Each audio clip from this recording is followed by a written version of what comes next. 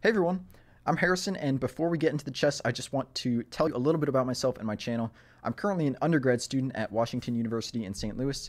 You may know me as the guy who tried to do 20,000 tactics in one sitting, because that's something I recently tried to do. I'm a chess expert and lifelong chess player, and in high school I taught at a chess club called Chess for Life for 2 years. But around 4 months ago, I decided I wanted to really dedicate myself to the game, so I'm currently actively working toward the National Master USCF title. And around 3 weeks ago, I decided to start a chess YouTube channel, since making a successful YouTube channel has always also been one of my life goals. On screen now are all of the videos I've made so far, but I plan on uploading as often as possible, most likely at least one video per day. I try to make my videos in a way so that they're both instructive and entertaining to chess players of all skill levels, at least below the master level. Some of my videos are more directed at beginners, but I try to make most of my videos applicable to chess players of all skill levels: beginner, intermediate, advanced, or expert. So if you like chess content that is both instructive and entertaining, then I'd appreciate it if you could check out my channel.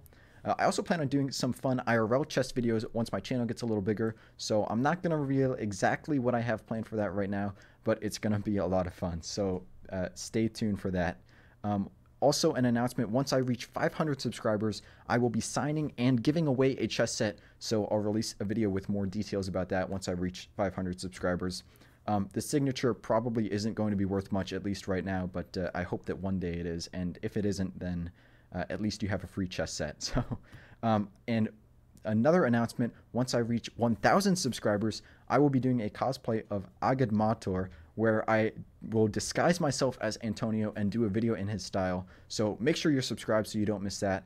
And now that you know about me, I will show you what one of my videos looks like. So I'm just going to make a video how I normally would, and try to ignore the fact that probably 1,000 times the number of people will be watching this video compared to how many people normally watch my videos. So without further ado, let's get right into the chess. Today I'm going to be showing you an opening, which this is probably my favorite Sicilian variation opening. I don't play the Sicilian as black, but this line is just so sharp and forcing and tactical that I think everyone should be familiar with this line, because I really have a philosophy that if you can understand openings well, then the rest of your chess will also be really, it will improve, because openings, if you think about it, we know how to play perfectly or close to perfectly in the opening. So if you can understand the ideas in the openings, you know, why certain moves are being played in the openings, then that power will translate to the rest of your chess game. So I think openings are really a powerful tool to learn, especially if you're going from like beginner to intermediate or intermediate to advanced. Actually, at all chess levels, really, openings are good to learn. It's always good to be learning more openings. So I'm just going to showcase this pin variation, which, like I said, is my favorite Sicilian variation. So it starts off with e4, c5, knight f3, so white goes for the open Sicilian, and e6, black does the French Sicilian in response. And here white plays d4, so just continuing the main line, c cross d4, knight cross d4, and this is all standard Sicilian stuff. This position has occurred many times. And here black has a couple of choices. They can play a6, which leads into the Sicilian Khan variation. They can play knight c6, which leads into the Sicilian Paulsen variation. But in the pin variation, black plays knight to f6. And here white also has a few choices. Well, they don't really have a choice, but they have a few moves that they've tried. So I'm going to be starting with the worst move here, which is e5. So on this previous move, black's knight was attacking this e4 pawn, so we've got to do something about it. We have three options. The first is to move the pawn, so black can't take the pawn if we moved it off the square. However, this is a huge blunder, because black simply plays queen a5. This is a fork on the king and the pawn, so there's no way white can defend this. Black is going to win a pawn here, and this is just going to be very good for black. So white cannot play e5 in this position. Another move that has been tried is bishop d3. However, this line is considered kind of an inaccuracy for white, because after the following sequence, knight c6, white doesn't want to trade, white does not want to move the knight back, because they've already moved the knight a couple times. So here, they have to trade. So knight cross c6 and b cross c6.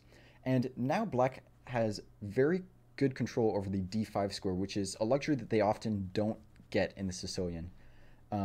And after castles and d5, for example, this position is considered equal at worst to favorable at best for black. So white often avoids playing 5 bishop d3 for this reason, for that line. So bishop d3, not really the most accurate move.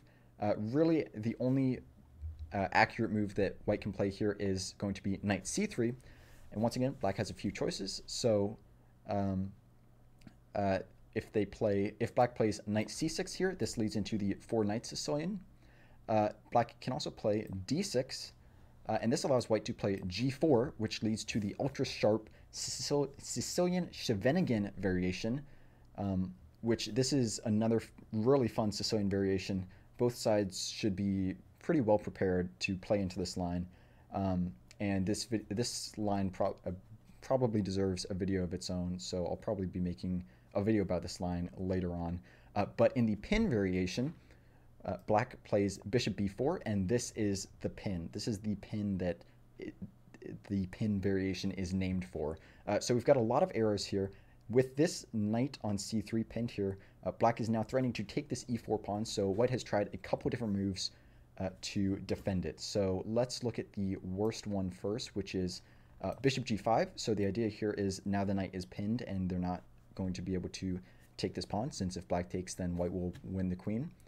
However, this is a blunder because after bishop cross c3, b cross c3, and queen a5, it's a fork on the pawn and the bishop. And also, now that the queen is no longer now that the knight is no longer pinned to the queen, the knight is now also threatening to take this e4 pawn here. So black just has too many threats. Most white players here play bishop cross f6, and after queen cross c3 check and king e2, g cross f6, black is going to be up a pawn, and it's going to take a long time for white to develop and make their king safe. So this is just one way that white can go wrong in the pin variation.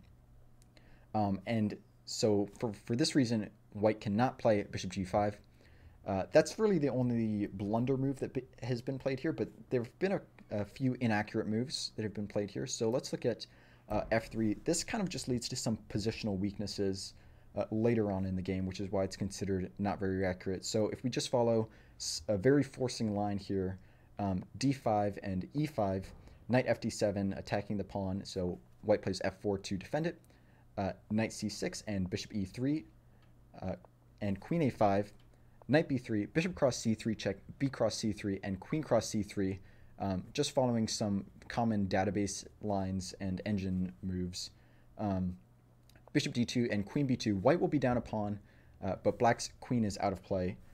Also, this g1 to a7 diagonal is going to be very weak for white, so they're going to need to spend some extra time safeguarding their king. This line is probably playable for white, but they're probably going to need to be very prepared, and they should be extra careful before going into it. So it's just not a very pleasant position to play as white. This is the line. This is like the most common line after white plays f3. So it's just not a great position for white, which is why it's not considered the best move, though probably a lot of Sicilian players play it because you can actually play f3 in a lot of Sicilian variations. So let's look at the second inaccurate move now, which is bishop to d3. However, after d6 and both sides castle, actually the reason why black played d6 here is to prevent e5. So this pawn is going to be stuck on e4. This bishop is going to be blocked behind the pawn. So after both players castle, this is playable. White's bishop is going to be stuck babysitting this pawn because it's attacked by the knight. The pawn can never move. The bishops might not be active, or this light square bishop might not be active for a while. And black can double white's c-pawns anytime that they would like. So once again, this line is probably playable, but it's not as strong as the main line, which is after bishop b4, white plays e5. And so this is the main line pin variation from white. And here black, so the knight is attacked, obviously. Black has tried two moves. One of them is a mistake, which we'll take a look at that right now. It's knight e4. And you might think like, okay, what's the difference between knight e4 and knight d5? Like they kind of look like the same move. They're both pressuring this knight, getting the knight out of harm's way.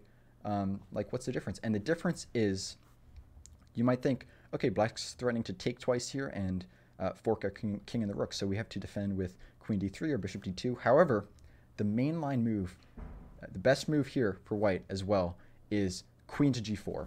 And this is a fork on the knight and the g-pawn. So you might be thinking, like, why can't black just take twice here and it forks the king and the rook and black's going to win a rook? Like, how can this be good for white? However, it gets complicated. You'll have to see. So knight cross c3, black is really hoping that white takes here, and black gets the fork on the king and the rook. So white is not going to do that because white does not want to get forked. So instead, they play queen takes g7. Now, white is attacking black's rook. So you might think, okay, we didn't take this knight, and if we move this knight, it's going to be check. White won't have time to take our rook, so we can save our piece as black.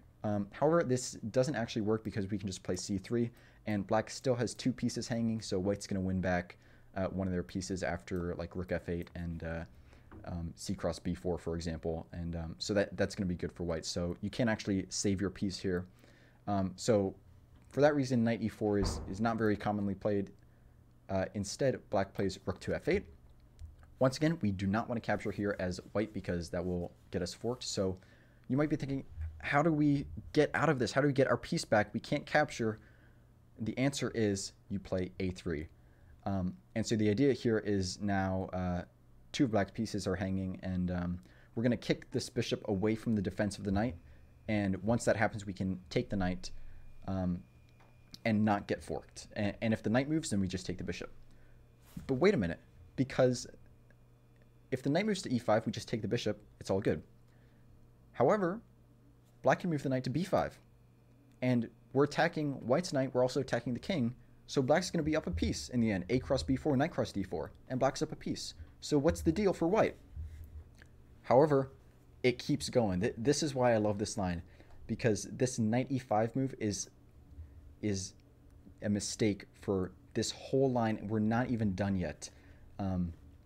And this is why I just love opening so much, because here, white can win back their piece, believe it or not, with the move, not bishop h6, but bishop g5. And the idea here is we want to kick black's queen away from being able to defend this rook. So if we immediately went bishop h6, for example, excuse me, black can simply play queen e7, and it's all fine. So first we play bishop g5. Black can't play queen c7, for example, because then we just go bishop h6, and there's no way to defend this rook, so black is going to be in deep water here. So here black has to play queen b6. And now we play bishop h6. Black plays queen takes b4 check, so white sacrifices this pawn, and now we play c3. So taking this pawn was the only way to defend this rook. However, it allows us to fork black's queen and knight with c3. So here if black plays queen e7, we can simply take this knight, and it's going to be fine for white. It's going to be fine for position for white here. So queen e7 is not considered the strongest move. Instead, this move, knight f5, counter-attacking white's queen. So the idea is if white takes black's queen, black is going to take our queen. So white could win the exchange here by taking on f8, but stronger is c cross b4 and knight cross g7, bishop cross g7, because now instead of winning the exchange, we just win the knight. Usually it's better to win a full piece rather than to win an exchange. And bishop g8 and, rook g8 and bishop f6. And this is the end of our line. So let's take a look here. White has the bishop pair and an advanced e-pawn, which is going to be a major asset in the middle game and end game. Also, black is never going to castle this game because this rook is moved, and this bishop is preventing black from castling queenside. And white has the open A file, C file, and D file. So despite the doubled B pawns, this position is considered positionally overwhelming for white. So that's the line that may be one of my favorite uh, opening lines ever, just because it's so forcing, so tactical. Um, this mistake after knight e4 um, in the pin variation. So now let's look at the correct move, which is knight d5. And here white is still going to play queen g4. Black can't play knight takes c6 because it's the same position, and like we analyzed, that's not going to be good for black in the end. So white is attacking this g-pawn here. Black has a couple ways to defend it. Obviously, they could bring their bishop back, but that they're not going to do that. That's not a good idea to undevelop a piece and prevent black from castling. So here black has tried three moves. The first, and in my opinion the worst, is g6. So this line allows black to maintain material equality, which we will say is not the case in the castles line. But I wouldn't advise this line because black's king is probably going to be stuck in the center of the board. You can't castle queenside because of the missing c pawn, and it's going to be hard to castle kingside because of all these dark squared weaknesses. It's probably more dangerous to castle kingside than it is to castle queenside.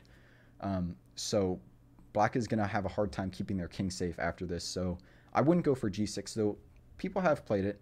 The second move is king f8. So you're just defending the g-pawn with your king. You're probably going to have to develop your rook with, say, h5 and rook h6 later in the game. And this bishop is probably, you're going to want to probably keep it around to stick on this diagonal to defend your king later in the game. So once again, some people like playing like this, but I personally wouldn't go for it. The main move, most popular move, and also my recommendation for black if you get this position as black is to castle. However, this allows white to win the exchange. So after bishop h6, there's a mate threat on g7. Black cannot defend this pawn. The only way to defend is to play g6, and this allows white to simply win an exchange after bishop cross f8 and queen cross f8. So now, this is kind of the mainline pin variation. This is at least the end of the theory that I know, or I would recommend really anyone needs to know. You really don't need to know the pin variation theory farther than this point. So let's take a look at the imbalances. Black has the bishop pair, but white is up the exchange. Black's king is safe, but white still needs to castle. Black has these dark squared weaknesses around his king, but it's going to be hard for white to capitalize on these because there's no longer a dark squared bishop for white. And going off of that, black has all these pawns on light squares, which is going to be a strong counter to white's light squared bishop. So white's light squared bishop is just going to be much less effective with all these pawns on light squares in the middle game. So overall, this is playable from both sides, but I would consider white to be slightly better here, and that's what most players agree on as well. And that is the pin variation. I don't think I have anything else to say about that. So shout out to Antonio for doing this. This excellent subscribers. Chess Hub Showcase has been a great idea from him. And be sure to check out my channel. Once again, I've got those two special things going on at 500 subs and 1,000 subs. And I have a Discord too, so if you join my Discord, you can get notifications whenever I go live on Twitch or upload a new chess video, so be sure to join that too. And yeah, I don't think I have anything else to say, so thank you for watching. Thank you, Antonio, and I'll see you next time.